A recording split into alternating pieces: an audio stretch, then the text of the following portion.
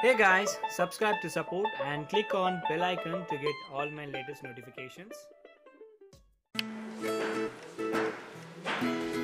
So guys, this is the knob which has, like, I'm going to show you the three different parts. There is a plastic one, and there is a gasket, the rubber washer, and this is the third one. So this is gonna fix here, and this comes in the between the tap and this plastic nozzle. So then it's like this is how it gonna stay in between this, and then it will prevent water leakage and it will directly come from this output. So I'm gonna show you how to fix this, and first let me just put it inside. Okay, you can see now the gasket is inside. So I'm gonna just insert this. Okay, so I'm see, you can just tight it till the end, but I'm not gonna tight this. Okay, because depends on the tap, so you need to tight this. So I'm just making it loose. I'm keeping it at the bottom. So I'm gonna lose these screws.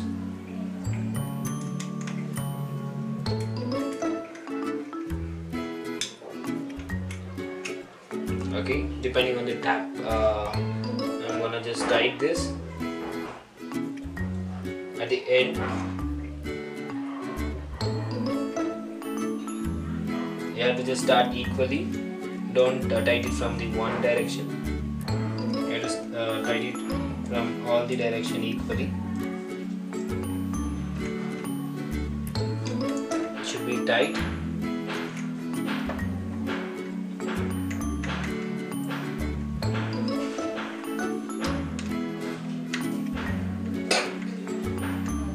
So you can see I have already tightened this.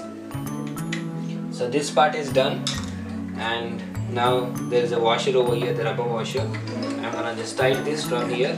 So if I don't tight it properly, see, you can see the water is flowing out from here. So to avoid this, I have to tight this properly